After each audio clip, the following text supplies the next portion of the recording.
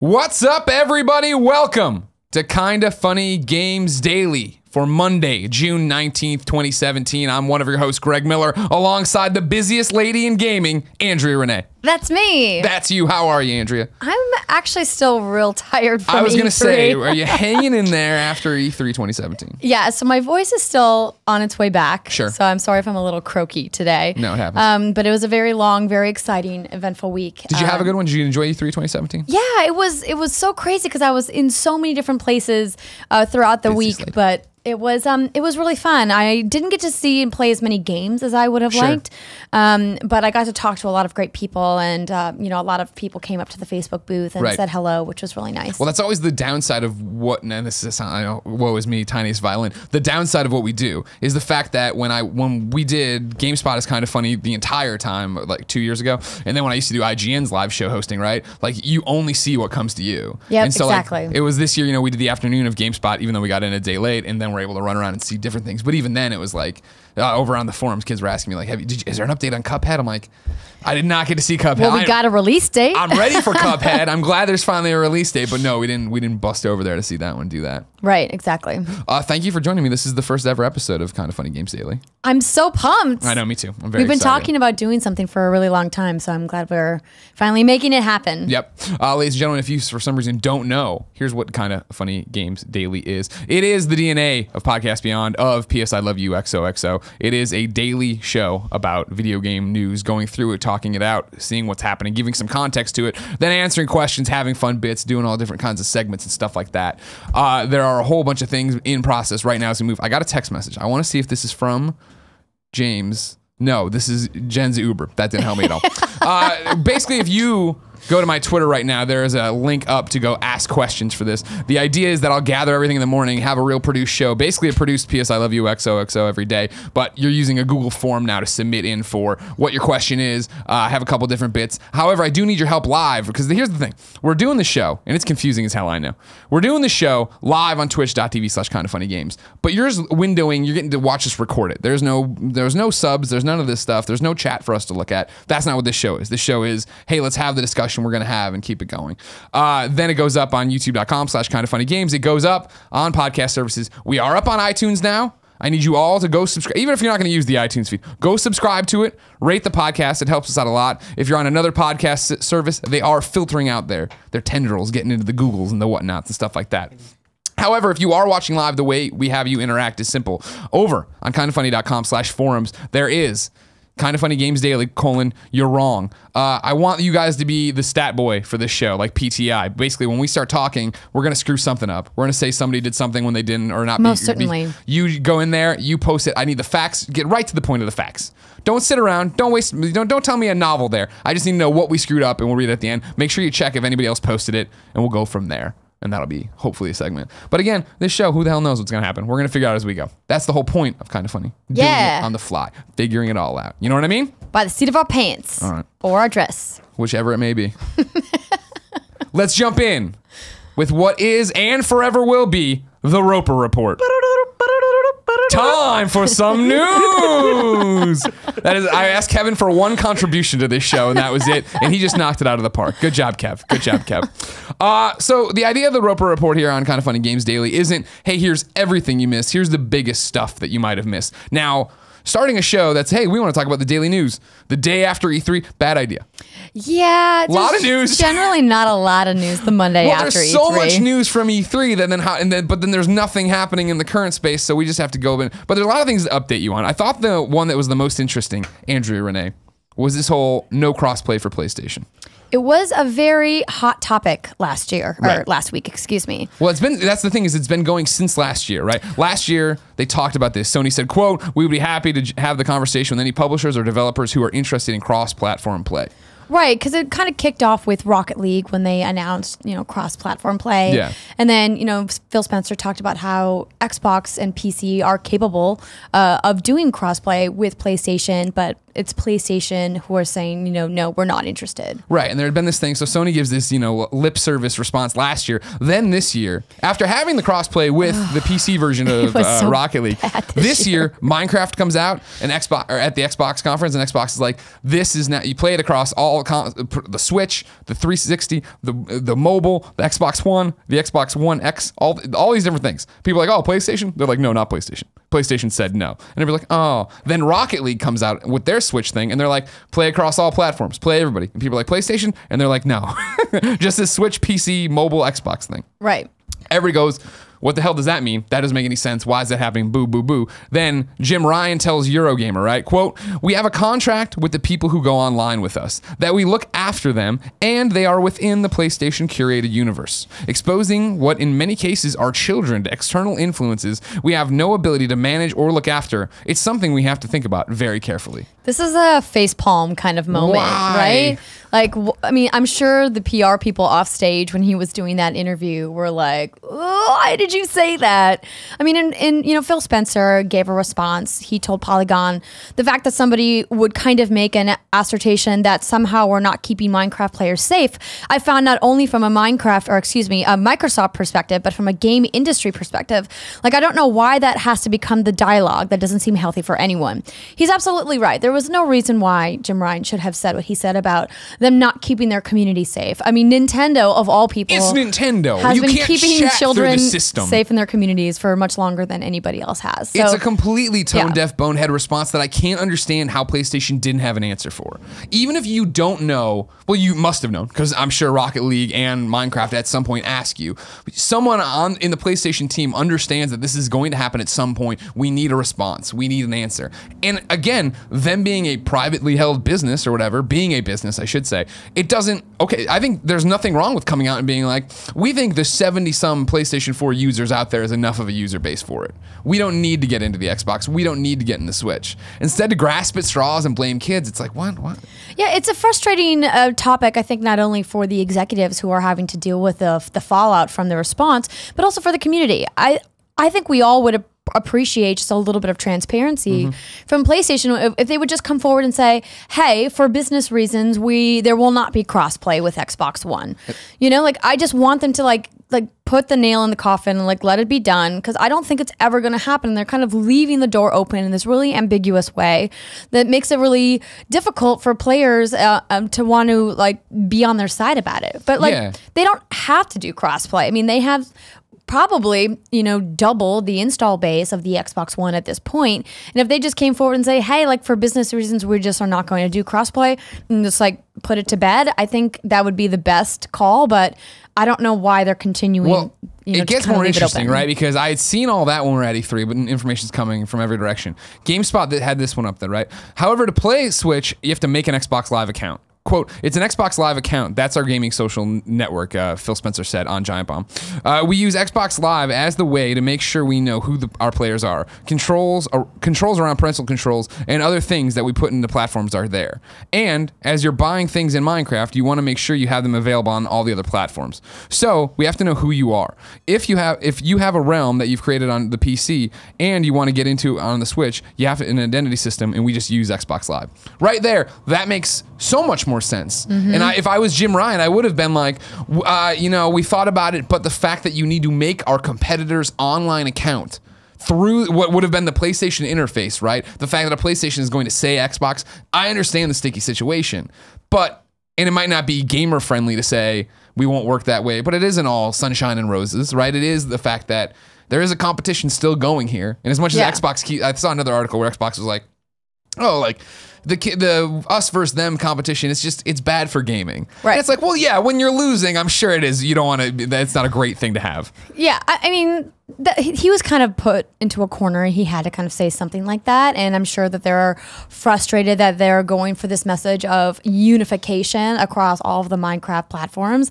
And as, one of the biggest games of all time, it does make sense that in their minds, if they could just add that one last platform, then everything would be, peachy. But I think they just need to let it go. I think, Phil Spencer and his team are doing great things with the Minecraft IP, but like they really just need to like let the Xbox One and PS4 crossplay like just die. let it go. But let it die. it looks so good for them and so bad for PlayStation. I understand why they'll keep bringing it up and keep talking about it. Of course, but I think PlayStation is in the position of like Coca-Cola looking at Pepsi going like, why do we need to play nice together? Like, I don't even need to acknowledge that you exist. Exactly. Don't acknowledge they exist. I was trying to think of who the analog to us was in a way to, it'd be like us acknowledging IGN. We don't need them. They're dead to us. You know what I mean? Exactly. But I thought Easy Allies, and I'm like, no, Brandon was just on the show. I like him a lot. He's a very nice gentleman. But those IGN people, Fran Mirabella, not a fan of that. Not a fan of that one bit. The next story I want to bring up is another one that popped after E3, so it kind of got buried in everything. IO Interactive is independent, and they have Hitman. Of course, ladies and gentlemen, back in May, Square Enix dropped IO Interactive, quote, to maximize player satisfaction as well as market potential going forward, we are focusing our resources and energies on key franchises and studios, Square Enix said in its statement. As a result, the company has regrettably decided to withdraw from the business of IO Interactive, a wholly owned subsidiary of a Danish corporation, as of March 31st, 2017. This happened. Total confusion then as to what that meant. Does Square have the Hitman franchise? Does IO have it? IO then had some layoffs. They had a giant public statement of thank you, we're gonna sort all this out, laid some people off, said it was what they had to do for business, and then it was quiet on the Western Front to figure out what was going on. Right. Then over the weekend, the studio CEO posted a giant letter that was very nice and said, therefore, I am proud to announce today that IO Interactive is now officially an independent studio. We have successfully concluded our negotiations with Square Enix and have agreed to a management buyout. Crucially, we will keep all of the rights to the Hitman IP. This is a watershed moment for IO Interactive. As of today, we have complete control over the direction for our studio and the Hitman IP. We're about to forge our own future, and it's incredibly exciting. We are now open to opportunities with future collaborators and partners to help strengthen us as a studio and ensure that we can produce the best games possible for our community. So a happy ending there. Yeah, I think it's great. I'm a little confused as to why they didn't work out all these details before they announced that Square was getting rid of IO. Yeah. I think it would have made a much better message if they had worked out the details of IO retaining the IP of Hitman and then said, hey, they're going to go their own way. They're taking Hitman with them. Yeah. Because I remember when this news came out, it was so shocking because Hitman was such a well done game this last time around. Critics and players, the season pass came out. They released all the content on disc. It seemed like everyone really enjoyed this new iteration of the game. And so I think it left a lot of us kind of like scratching our heads going like, why did Square Enix decide to do this? And for me, I thought that was the canary in the coal mine, that this came together quick. Mm-hmm. Something happened here. I don't know where it's coming down. I mean, Square is Japan, so something from the Japanese side is coming down of like, kill this, do that. We're making all these changes to make sure our profits look better on a spreadsheet or whatever. But it sounded, like, well, why wouldn't you? Why wouldn't there be, again, answers as soon as this happens? The first thing people are going to ask is, where's Hitman? What's going on? But then again, I don't know if, in that situation, Square wants to help support IO and promote the fact that maybe they're going to have it, or if they necessarily care, right? Well, I think the frustrating part is when you think about the giant global structure of a conglomerate like Square Enix. Yeah. The people who are making those financial decisions aren't thinking about the gamer. They're not thinking about the studio members, probably. They're thinking about, like you said, a number on a spreadsheet. What's going to look best for our shareholders, right? What's going to look best on our balance sheet. And I think if the people in the communications department maybe had a little bit more to do with the announcement, they could have influenced it and maybe, we would have seen it come together a little bit. Yeah. A little bit better, but I mean, such is the way of business in video games. What's fascinating now for me is the fact that I think their next game is going to be so much bigger than this one. Because it was that thing that... You think that they're going to have the funding to do that? I do. Because I think now it's the game of expectations, right? It's what we always talk about, especially when I give all my Patreon talks or whatever, and I talk about us. But now what I was talking about with Danny, right? Where Danny worked at GameSpot, he makes these awesome documentaries, and they do no traffic. Because people aren't thinking GameSpot and that. But when he goes off and does no clip on his own, here's a whole bunch of money and they do runaway views, right? It's that balance of expectation of knowing what you're getting. And I think now that they have such a great narrative behind them, now that they have the idea that when Hitman originally got announced as, okay, cool, it's episodic, we were all like, what the fuck does that mean? How is that going to work out? What is it going to be? Now people understand that. It's what I was talking about, similar to Uncharted 2. By the time, when Uncharted 1 hits, not as many people have PS3s. So they're like, okay, whatever. The people who get it and like it. But then when Uncharted 2 finally came around, enough people had bought PS3s that they were like, oh, I've heard of Uncharted. I know that was interesting. I think now that you have this wave of goodwill, hey, we're IO Interactive, we own our destiny, we're making another Hitman game, you're going to have people come out and go, I understand now that the first Hitman was good and people really liked it. I understand that these guys are bootstrap people pulling themselves up, no man holding them down. You know what I mean? There's like something that goes a long way with gamers, it seems. I kind of agree with you. I think that it is going to give them the freedom, not only from a creative standpoint, from a marketing standpoint, to decide how they want to spend their dollars. If they would rather spend more on production, adding more features to the game, or spend more on buying ad space. It gives them the flexibility to make the kinds of strategic business deals that they probably didn't have because Square made those decisions for them. Yeah. I think getting out from underneath that and then being able to have a team you want, I wouldn't be surprised if there was even more time between episodes next time around, right? Like, here's episode 1 of Hitman, whatever they're going to call it, season 2, year 2, and we're going to put it out and really listen to your feedback and really hone in on what episode 2 will be then. That would be interesting. I don't know if that's how video game production works, well, but Telltale does it, huh? Don't they? Finish your games faster. Maybe. I don't know. Next story I got for you. E3 was open to the public this year. Shocker. I know you didn't notice probably. I didn't notice at all. I guess I totally noticed. No, the ESA put out a whole bunch of information on it, right? So we already knew that it was 15,000 consumers getting to come this year. Total attendance for E3 this year was 68,400, which is up about 19,000 from what it was in 2016. That's a lot of people. That's a ton of people. And so what I want to know is, what was your experience? This is one of the, we put out the questions, like what are people wanting us to talk about? It's a daily news show. What is the big story for Monday? And the one was, well, how was E3 for you guys, especially with all these people there? It definitely was crowded, and it was crowded in a really frustrating way. If you think about a show like PAX East, they had an estimated attendance of 75,000 attendees this year. Yeah. So more people than what E3 had.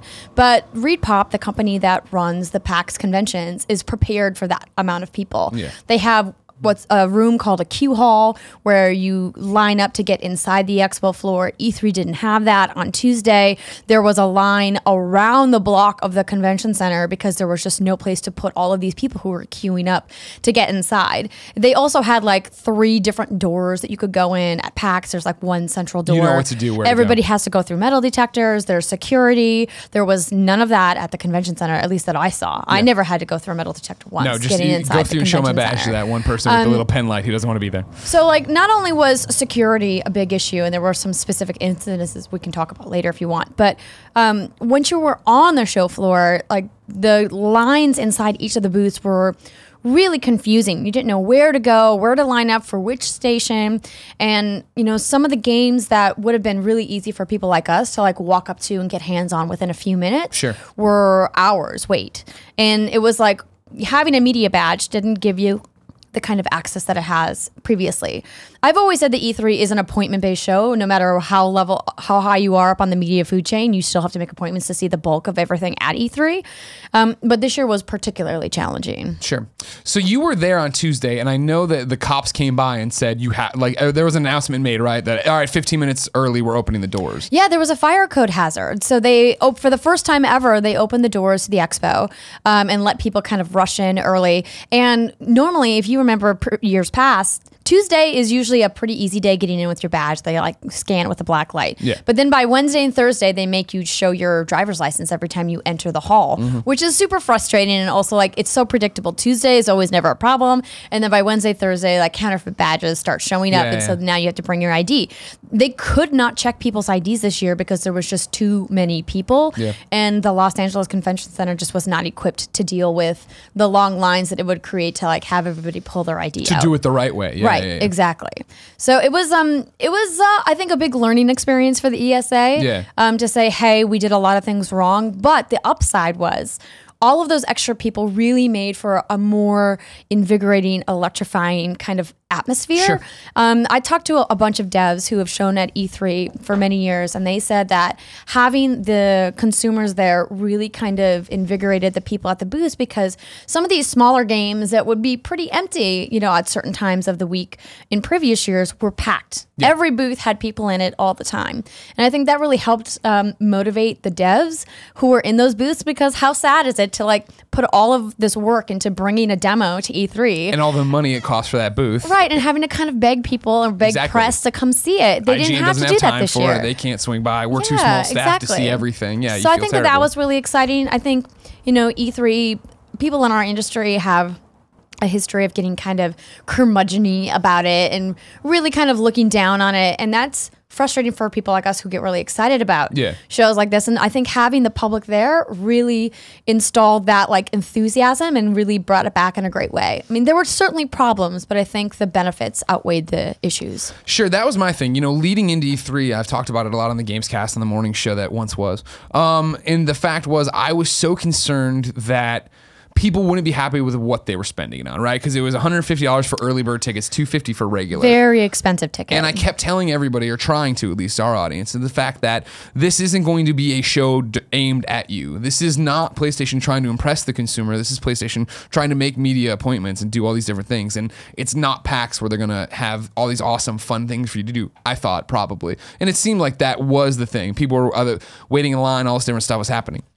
What I found interesting about it was, on the show, we skipped Tuesday because of our schedule, right? We did the Nintendo reactions here, flew down, and then worked on Wednesday. Wednesday and Thursday, I didn't have a problem getting around or in. I felt like it was the doors opened, everybody ran, and they got into lines for 5 hours. And so everybody was just plastered to walls for the most part. Or, if we were doing like the live show, they came over and watched the live show. But it wasn't to the point where I felt like I couldn't move. But I know Tuesday was different. Everybody was saying Tuesday was different. That area behind Nintendo wasn't used as a lineup place before or something. And like there was the Nintendo booth itself, I guess, had no system for you to go play anything. So people were just wandering up on Tuesday, and like overnight they recrafted their booth and did all these different things, I heard, to make it manageable to make it. But it was the fact that I think a consumer was coming in expecting a PAX and a publisher was coming in expecting it to be E3 as usual, not something different. And there you go. Yeah. So the stats I want to toss out, I put up a poll on this is totally unscientific. Put up a poll on my Twitter, right? Got about 3,900 votes. 21% said yes, it was worth it, that they went to E3, and yes, it was worth it. 79% said no, they went there and it wasn't worth it. That, of course, all haphazard polling. Anybody could have lied. Maybe didn't even go to E3. They're just voting to vote. However, over at Disconnected Gamer, Andrew, who used to work at not Radio PlayStation. No, it was Radio PlayStation, right? He worked over there. Now he does Disconnected Gamer. He put up a whole thing that I read. You should go check out. It's thedgcast.com if you want to go read the entire thing. But pull out here is, I felt unwanted at the show. It's not that personally someone said get out of here, but booth staff and exhibitors definitely looked you up and down if you had the bright yellow/green badge holder. Friends of mine in the industry felt burdened with the extra attendees and the clogged aisles full of people wandering aimlessly. A handful of industry booth workers gave zero attention when trying to talk about their games and products. Some looked at the badge and kept doing what they were doing. My personal hot take on E3 becoming a consumer show, it's stupid. Don't do this again. It seems like they're just doing it for the money, and that's disappointing because it shows a lack of concern for everyone who's trying to attend and have a good time. Now, the counterbalance to this is that every time somebody would stop me for a photo and they were waiting in line, outside, this guy had been waiting 4.5 hours to play Wolfenstein. And I was like, good on you, man. And I was like, is it worth it? Is it worth it? And I ask PAX people this all the time too. Is it worth it? Are you having a good time? And most of the people I asked at E3 gave me one of these where I was like, yeah.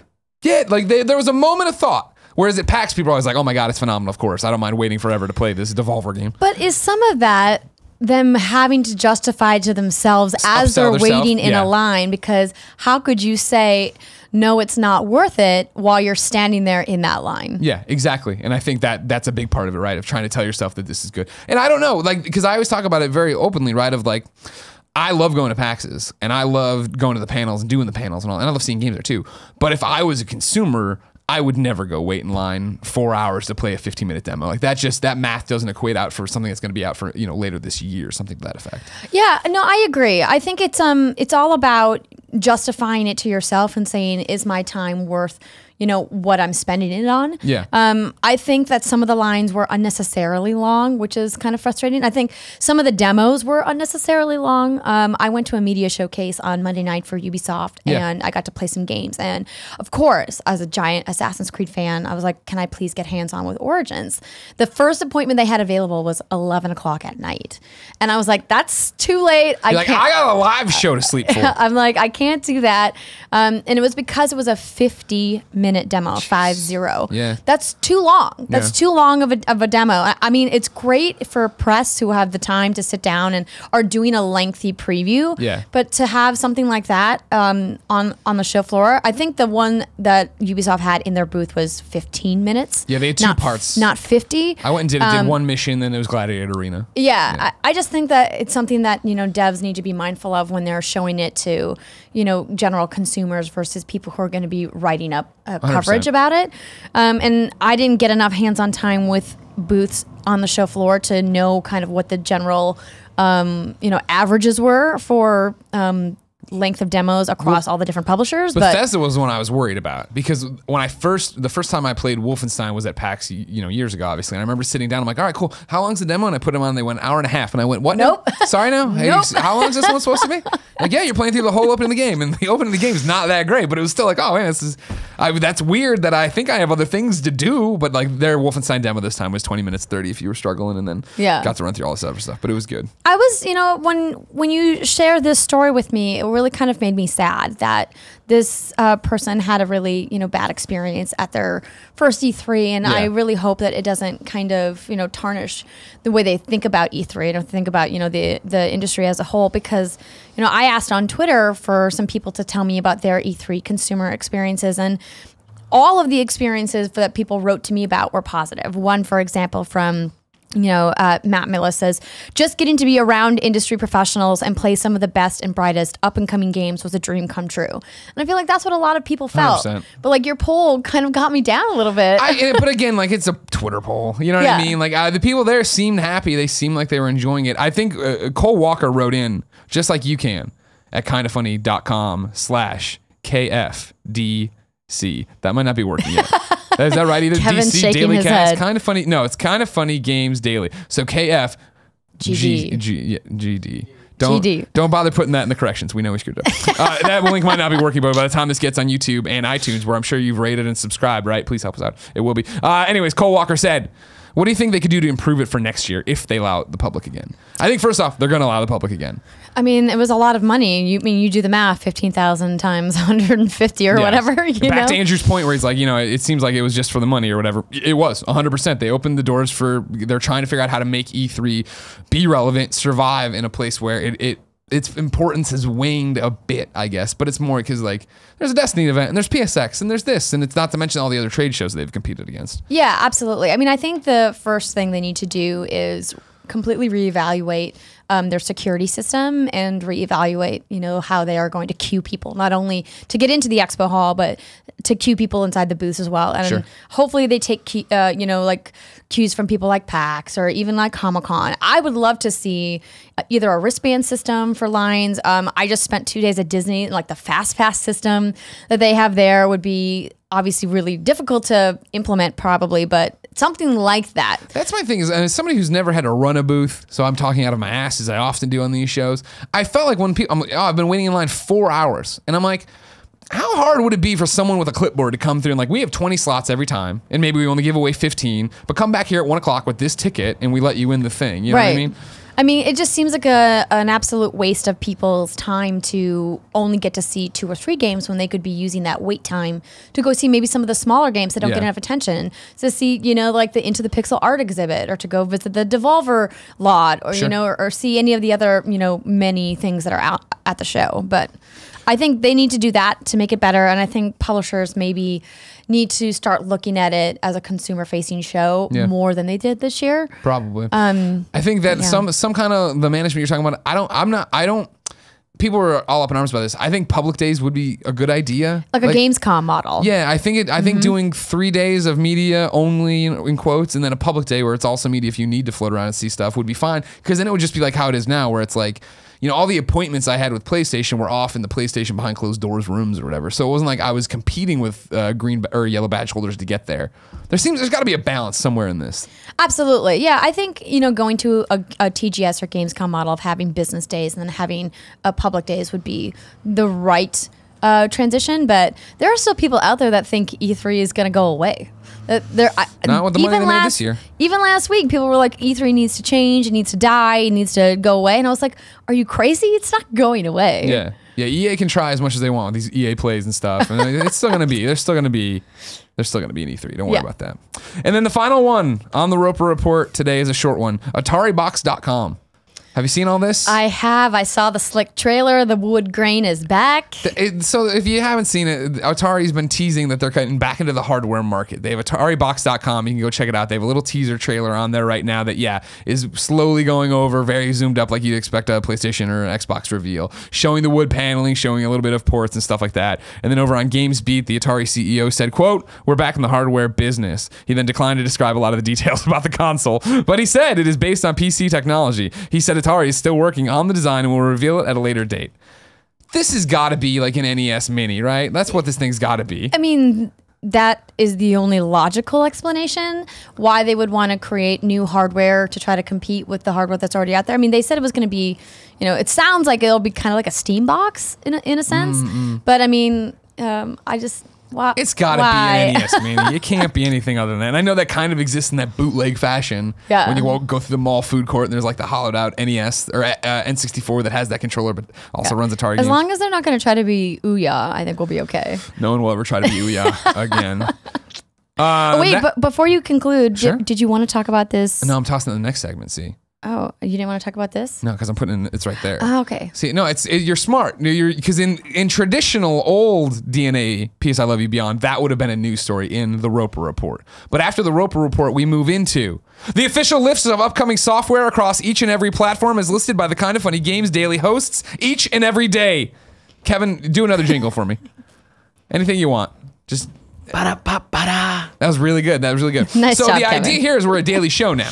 So if we can tell you about what games are coming out each and every day, right? So out today, nothing. It's not Tuesday. I'm sure Steam put out a million things. I have to learn the ropes on how to use Steam. But I also like using this for new dates.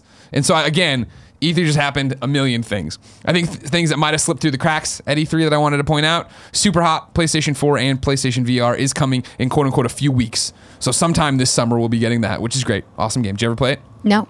This is your chance. Okay. Kevin, are you excited? Hell yeah! And then also, this is from a GameSpot interview. A lot of, scuttlebutt over there about like, well, Detroit Become Human, their demo ends, their trailer ends, all that stuff. No release date, no window, nothing like that. David Cage is said on the GameSpot stage that it is 2018. He is hitting 2018. Do I believe him? Not as far as I can throw this entire table. I wish him well. I hope he's trying for it, but I don't think you can take that one to the bank. And then, yes, today, right before we went live, you pointed this one out to me. Final Fantasy 15 episode Prompto coming out June 27th. What did you think of the trailer? I think it looks really robust. That's one way of putting it. There's a lot going on in that trailer. My friend Alexa Wright called it. What's good games? Yes, she called it Metal Gear Prompto. That's what it looks like. It's 100% like the description Polygon had up was the gunslinger looking for the truth of his origin in a frigid Arctic setting. And yeah, you run around, there's all this shooting, there's robots, there's a mech that looks like Metal Gear. I was like, damn. And he's doing some raid moves. Yeah, okay, why not? Sign me up. Yeah, I mean, I think this is, when you talk about DLC that's worth the price tag, this is something that, fans are looking for. Sure. It's part of the season pass, which is 6 episodes that you can get for $24.99 plus an all new gameplay mode. So, I mean, for $25, you want some, substantial meaty. Yeah. Exactly. Did you play Final Fantasy 15? About 4 hours of it. Me too. All right. I did 4 hours of it. I watched John play quite a bit. Okay. He played all the way to the end. So. Yeah. I thought they made such a big deal when we were doing all the coverage with them, or the Final Fantasy Uncovered event of like, well, no, it's a game aimed at Tim and you, Greg. I was like, oh, all right, cool. And I sat down, I'm like, why are these guys in leather? What is going on? I can't. I just, I don't want to feed this cat anything. I got things to do. I got to move on. Now, in the official list, we talk about the release dates, right? Yes. Kenny Smith wrote in to kindafunny.com/KFGD. Nailed it. Just like you can to be part of the show. Kevin, sticking the wide. It creeps me out when I look to the wide and then I'm over there. Yeah, that's the one you stick with for a little bit, all right? You're getting too oh, Kevin. Kenny Smith wrote in and said, Wolfenstein 2, Assassin's Creed Origins, and Mario Odyssey all come out on October 27th. Should one of those games move dates, and if so, which one? I don't think any of them need to move dates, but if you had to pick one that's going to probably move, it's Assassin's Creed would be my guess. You think so? I mean, they have historically shuffled their release dates around a little bit. Okay. I think Wolfenstein looks like it's probably going to hit their date, no problem. I feel like they're all so stubborn is that no one will move. Well, I mean, Nintendo doesn't really have a history of announcing a date and then moving it. Yeah, exactly. I mean, they have moved games when they have a window announced. Yeah. But like the Wii U's launch window. Well, that I mean, went even on look till at Zelda, right? A year and a half later. But I don't think any of them need to move. They're all very different kinds of games. That's the thing is I think they're all going for an audience. They all have their own niche that they're going for, right? Like Wolfenstein 2 is going to be fine. Especially again, I think it's going to be a similar situation as I was talking earlier of like even if you didn't play Wolfenstein the New Order, enough people have talked about that now over the years where you're like that sounded really good and the demo was super impressive for Wolfenstein 2. I mean, you should go back and play Wolfenstein. It was excellent. I didn't finish it and I'll have you know I am going back to play it. You should. I am. Yeah, You'll enjoy it. Except for this weekend, double XP and Friday the 13th. Doggies, I can't wait. You kidding me right now? Free counselor packs. I'm getting some free CP in there too, so I can go buy this. It's a good time to be a Friday the 13th fan, I'll tell you what. Of the game. Just letting you know. Are you into it yet? No, it could be not your yet. New Paragon. No. Drop Paragon, come play Friday the 13th. So me and the girls were thinking about streaming it, but we waited because, you know, they had a few kinks at launch. And that's why they're giving you all this free stuff. Sorry guys, here's some free stuff. But no, I'm gonna play it because it looks fun. Because I watched you guys play with Sessler and it looked really fun. If you end up doing that thing, let me come. Okay. Because I will just clown you all out. Oh my God. You'll well, then never maybe see I it won't coming. let you No, come. all right. Well, apologies. Yeah, I think Wolfenstein 2 is going to be fine. Assassin's Creed, I always talk about being one of the first mainstream games that I knew was really making an impact when my friend back in Chicago was like, oh, I never miss one. I'm like, you barely play games, period, but you never miss an Assassin's Creed. He's like, no, I buy every one and play them right away. I'm like, damn, okay. Yeah. And then Mario's Mario. Everybody who has a Switch is going to buy Mario, so you don't have to worry. Yeah. I think they're all in unique enough situations where I have to sweat it. Exactly. Okay. Let's check in with the listeners. Kevin, I hate you. Hey, listeners. Again, ladies and gentlemen, the new format is simple. You can be part of the show each and every day. You just have to go to kindafunny.com/KFGD. There you go. I'll start thinking goddamn, kind of funny, goddamn. That'll get it. But I'm also saying it with like, hope that is working by the time at least the YouTube video goes live, but we'll see. Who thought it would be this hard to make URLs? But apparently, Nick's over there not doing his job. So let's start with Jackson Giles. He writes in and says, what's a game you expected to debut at the C3 but was a no-show? Andrea Renee. Oh man, to debut.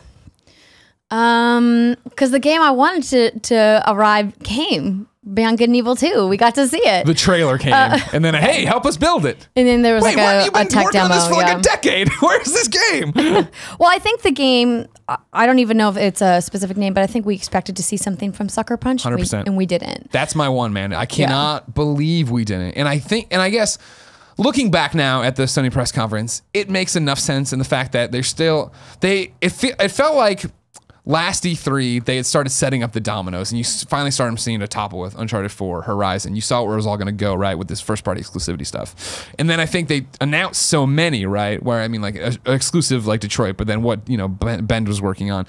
Here's Insomniac with Spider-Man. Again, second party, but exclusive.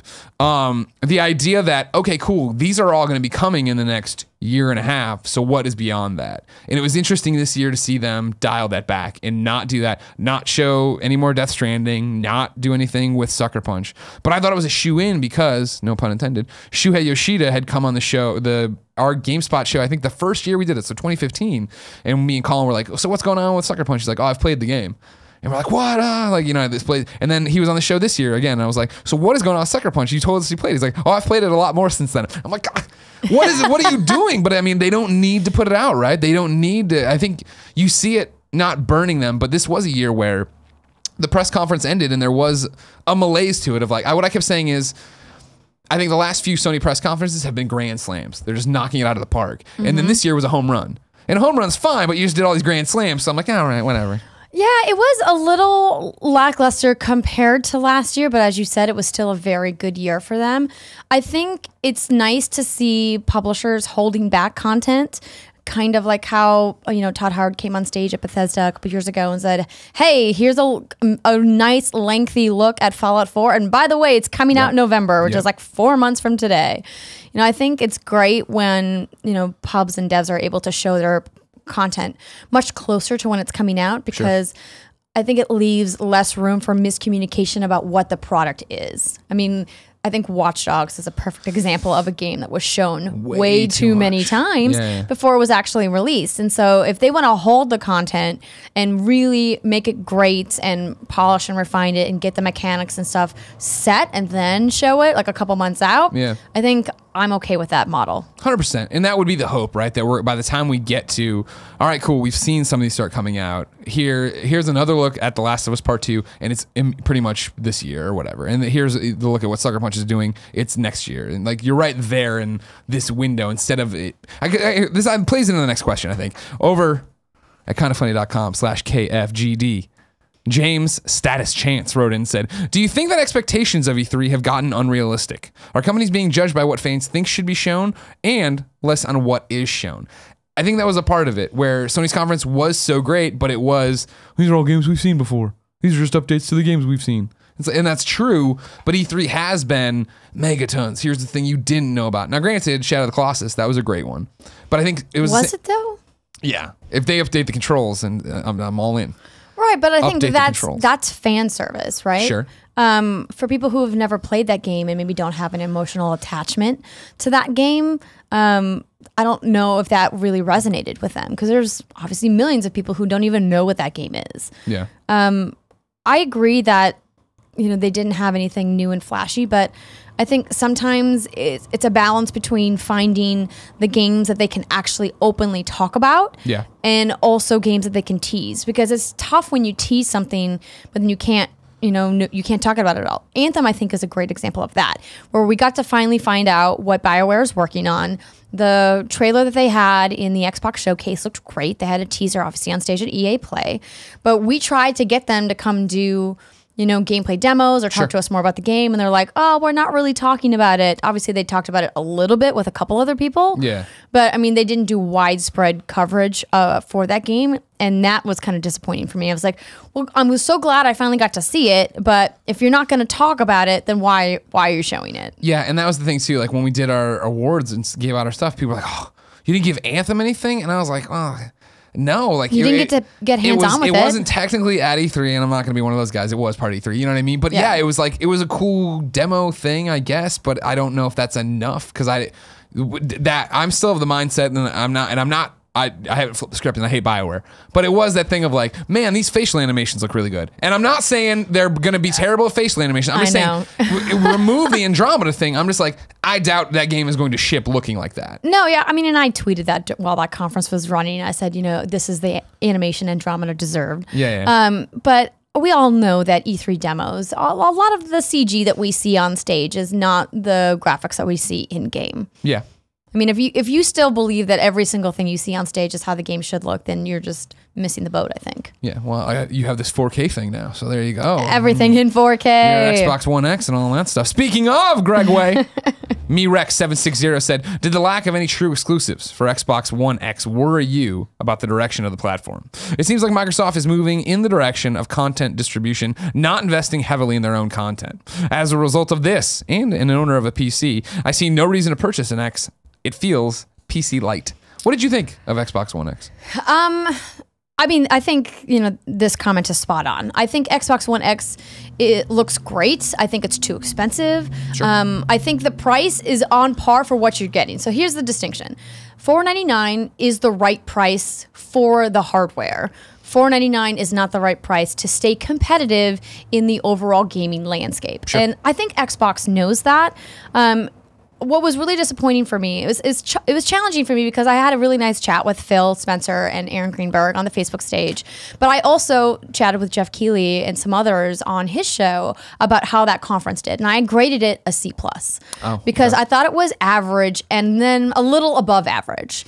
because their biggest problem was they said, look at our big fancy hardware. They even went to great lengths to talk about the specifics of the hardware on stage, which they shouldn't have done, right? Like I think that was, you know, a little gratuitous. I don't think they should have teased this thing for a year. No, certainly not, because the expectations got wildly out of control. 100%. I mean, and they set that messaging themselves by having all these developers come on in this like weird trailer saying, we can't talk to you about Scorpio, but oh my gosh, it's moving everything light years forward. And they didn't show a game that really demonstrates that. Of course, you know, I think the best one on stage was Forza Motorsport 7, and obviously they're going to promote that, but like from a widespread gaming audience, like where was like the tech demo of Halo? Why could they have not done what Nintendo did with the Wii U and Zelda? Do you remember the Zelda tech demo? Of course. That was beautiful, and it really showcased the technology that the Wii U was capable of. I think Xbox could have maybe won a little bit more if they had done that for Xbox One X to say, hey, something out right now maybe isn't pushing this hardware to the limits, but this is what's coming that you can be excited about and why you should want to buy an Xbox One X. And they kind of didn't do that. I mean, Metro looked beautiful. I thought that trailer looked fantastic, and that game alone would make me want to get an Xbox One X. But everyone who owns a PC out there that's listening is saying, well, why would I get that when I have a PC? Well, I mean, there was so many things for me. It was this year of last year showcasing it, doing this, and it'll be there next year. Like, holy crap, they have something. Clearly, this won't be the PlayStation 4 Pro, and it pretty much is. And like, I feel like, oh, it absolutely is. I don't understand why Xbox couldn't have looked at how PlayStation 4 bumbled the message and been like, hey, you know what? We're putting this out. It is more expensive.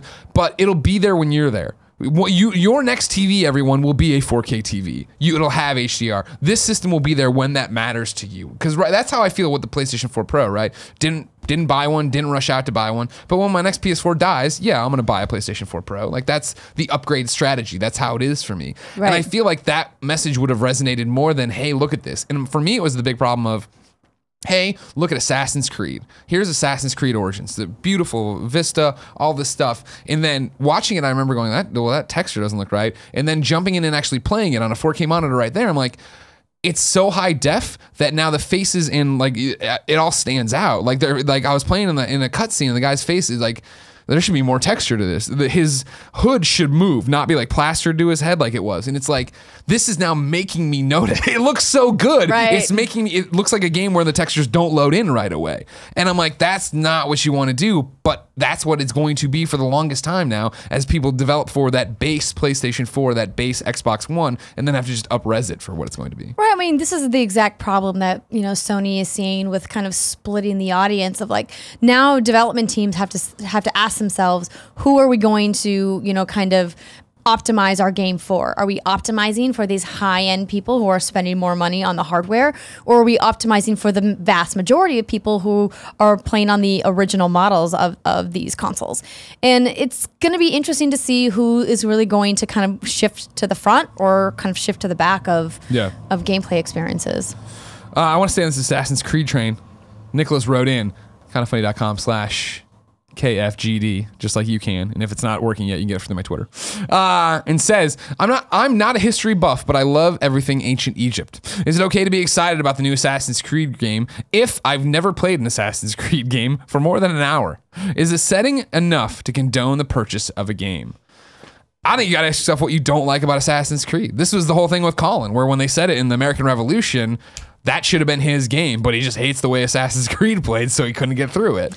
I mean, you hit the nail on the head there. Like, if you don't like the stealth missions, if you don't like the climbing, if you don't like the way that the quest system works in that game and that open world exploration, then you're not gonna like it more just because it's Egypt, because the mechanics are, the vehicle for which you get to see, ancient Egypt.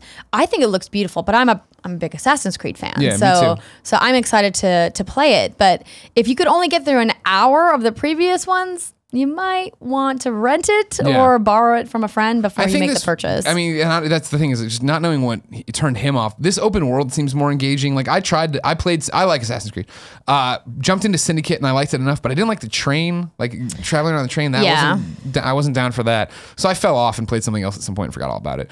But the way the map was populating, it felt like the Assassin's Creed. I'm like, oh, right, this is what I'm going to sit here and platinum as I go through and try to get every little piece and do all these different things. And the character seemed interesting. And did you do the whole thing where you like go get the statues, then come back and yell at the priest or whatever? Like, I was like, oh, this is Assassin's Creed. This is what I want. Yeah, I love yelling at priests. I didn't play that, but I mean, I don't need to or really want to play Assassin's Creed ahead of time because I know I'm going to play it. So then I'm just going to have to go back and play those sections over again. But new combat system seems interesting too. I don't know if you did the demo a little bit? Did you do it? It's all up on. No, I watched the girls do the demo, but I didn't. You got light attack and heavy attack up on R1 and R2 and stuff. There's no more holding to parry. You actually have to time it and stuff. I was like, all right, okay, I'm into it. Yeah, let's see what's up. And then final question comes from Cole Wise. He says, "What the hell is going on with Dreams? Should Sony drop this game?" Ha ha. Thanks for the ha ha. That was another one where I was like, "Are you fucking kidding me? Dreams isn't here. They have nothing to show for this one." I think it speaks for itself that I don't even remember this game. The Media Molecule one. Remember they had the they had this. Don't you remember this? No, at one of the I think it was a PlayStation 4 reveal event, right? They showed the like. Here's a little tease from our friends at Media Molecule, and it was like these things dancing, and then they've since then shown the game, called it Dreams. Like you use the Move controllers, you pop them up, you can paint with it, you can do all this different stuff. But every time you do it, it's always Colin's whole thing was always, what's the game here? What is the game? I don't want to just create stuff. And Media Molecule's like, there's a game, there's a game, there's a game. Oh yes. And then last year they said during the summer there'll be a beta, and then summer came and went, and here we are, nothing, and they weren't even at the showcase. They did put out a tweet saying, "Hey, we're excited to show you something soon," but whoo, doggies, you know what I mean? I feel like this is gonna be, and with Sony actually closing studios now, I really worry that they're gonna put Dreams out and then get out of the Media Molecule business. Do you think that they've been maybe converting it for PSVR? I think from the get-go it probably was angled for PlayStation VR. You know what I mean? And probably cross-play or however you want to describe it, where you could use it, you don't have to use it. Maybe that's what's happening. But there's no reason to pick up the Move controllers if it's not with the headset, right? Yeah. I think they've said VR since then. You can let me know over on kindafunny.com/forums. I'll check that when we're done with the last segment here to see if I'm wrong about that. But yeah, they've confirmed PlayStation VR before. I don't know what the hell's going on over there though. It's like, come on. And it's one of those where they left Little Big Planet. Little Big Planet 3 is done by Sumo Digital. Doesn't do Juggernaut numbers, you know what I mean? They go to Tearaway on Vita, which I'm sure people wanted them to do. Okay, that doesn't perform as you'd probably expect. And then they put it out on PlayStation 4 and another Tearaway.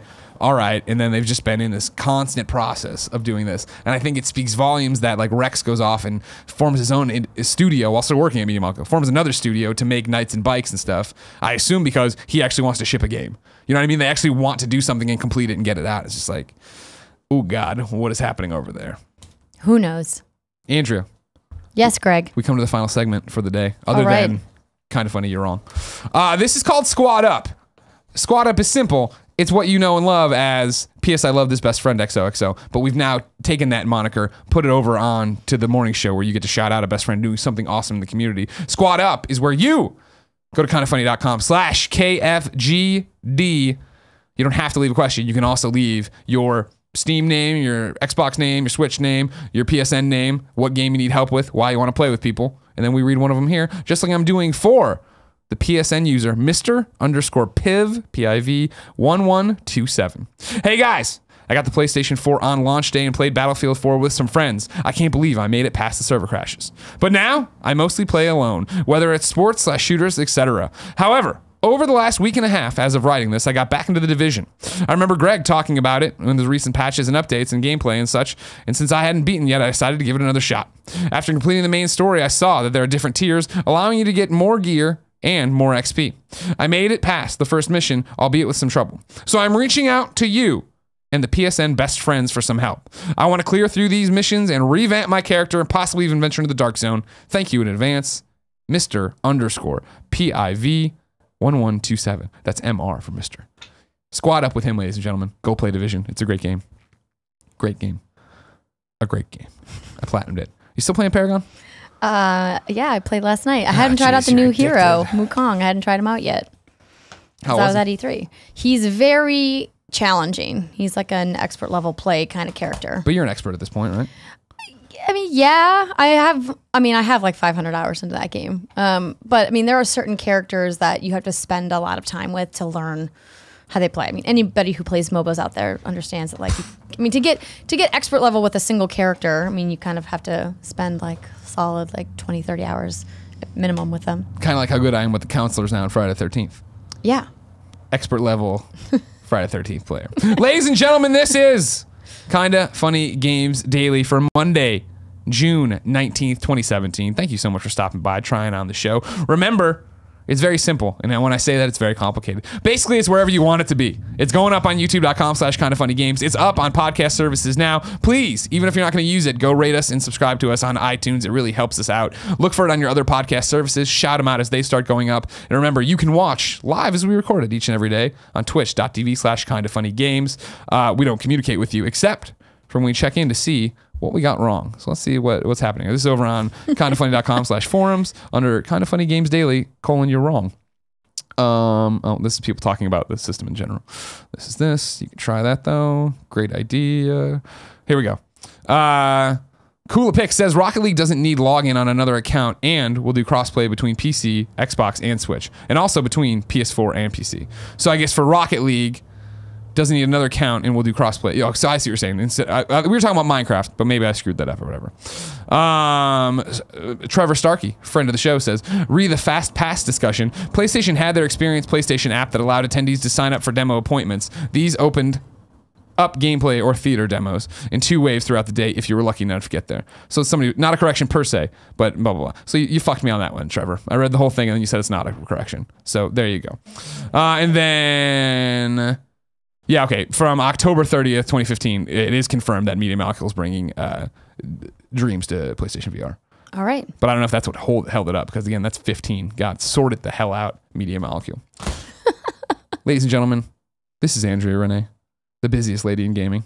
You can find her on Twitter, of course, over at What's Good Games. I'm always afraid I'm going to screw it up, but I think I nail it every time. I don't know.